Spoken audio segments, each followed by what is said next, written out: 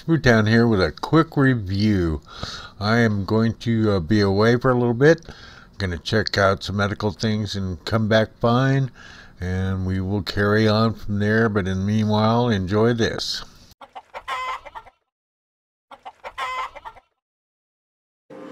Hi, Sproo Town here.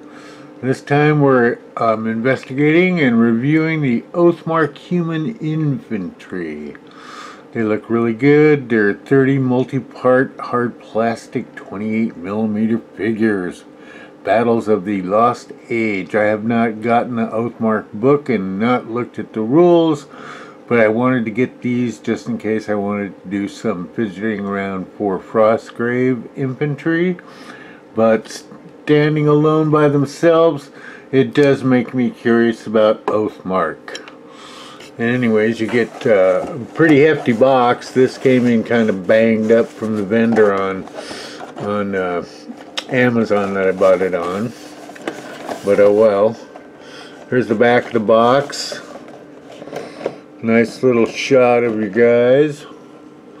Put together, painted. Looks like a good rabble. Whether they're part-time soldiers or professional warriors, charging the enemy lines or defending their own position, human infantry fight with the courage and tenacity no matter the odds. We'll see about that. Okay, this is by North Star Osprey. Nice. I've already looked at the sprues. They come 6 sprues on a box, 6 identical sprues. You get the bases included, which is a big plus these days. I'm liking it. So the box is nice. Nice painting on the front. So Nick Erie's North Star, Osprey Games, Lost Age. Okay, so that's the box. Here's our basic standard square bases. Nice, good. Oh, it's always appreciated. And here are the sprues. So you get 6 of these. They're all identical. Let's take a look at this. So you can see right here at the top. Got some nice. Come on, focus. Let's get rid of this for a little more clarity.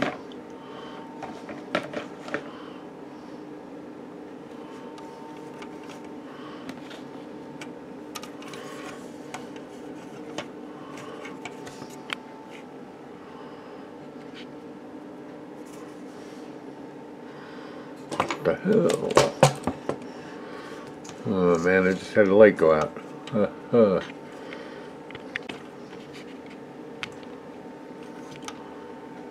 Okay, we're taking a look at the Oathmark sprue. Let's take a look at what we got. Looks like a nice horse's head for the staff there. You got a couple arms of swords. Neat looking helmeted head. More spears, kind of thick poles, kind of thick arms. It's okay. You get some bows. Hands holding the arrows. Some more bows, nice. Some quivers, very important, very good. Spears, hands holding the arrows. Nice touch, very handy. More arrows. Here's your shields. They're all the same. They're all square wooden ones. But I got a box of bits to dress that up. Here's the hands holding the shields. And these bodies, the posing is pretty undynamic. They're just kind of standing there. But you're getting 5 per sprue, so 30 figures.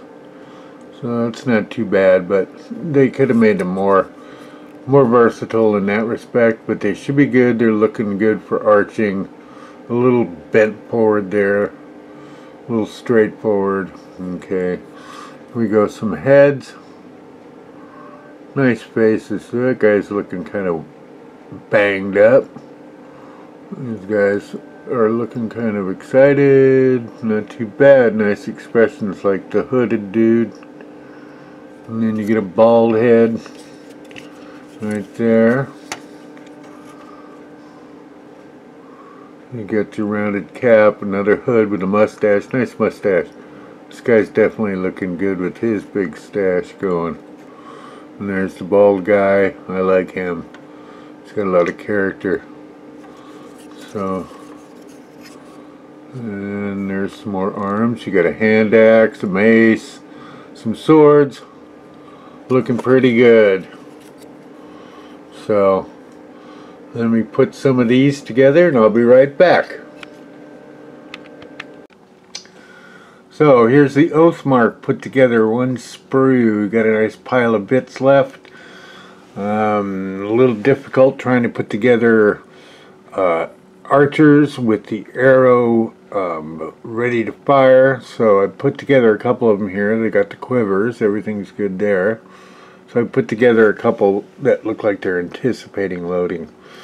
The standard bearer, which is, I mean, I like the figures. They have some nice character, but the poses aren't too dynamic. Here's like the horse's head that goes on the standard. And if you flip it over, it looks like they forgot to detail this part or decided to make it just wood. So, there's the backs of that. Altogether, they, as far as rank and file, filling up a good set of troops, these are definitely good. Here's like a commander. The shields are awkward because they've got just a set of arms that crook at the elbow, and then trying to get in there to paint the stuff is going to be a pain, so I'm going to paint the shields by themselves for the most part. Here he is. He's got a nice helmet on. Nice face shield. Nice figures. Anatomy wise, they're a little chunky. Here's a spear carrier with the shield. You can see where the shield takes up a lot of the body. I can still get in there and paint it with this angle, but so again, rank and file, good choice, a good buy for that. I haven't played Oathmark and don't have the book, so that's to be considered. And one more archer, got him with the cloth cap. And he's got that nice mustache. I like them, they've got character. It would be nicer to have some more dynamic posing, some more intuitive kind of ways of putting these together. There are no instructions and no numbers on the sprue, so you kind of have to kind of figure it out on your own. Here's as close as I got on another sprue to put together an archer drawing his bow. So I got to put the quiver on still, but he looks pretty good, so it is doable, and I'm sure there's a couple other poses that come with the arms. All in all, a good value.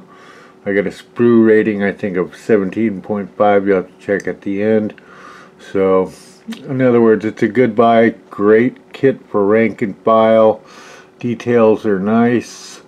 Plastic's a little soft for clipping and takes a bit to glue them, so take your time with that. Otherwise, a good set. This is Sproo Town reminding you to like and subscribe. Check us out on Facebook. Hey, will one of you guys get this bag off me? It's taped to my side.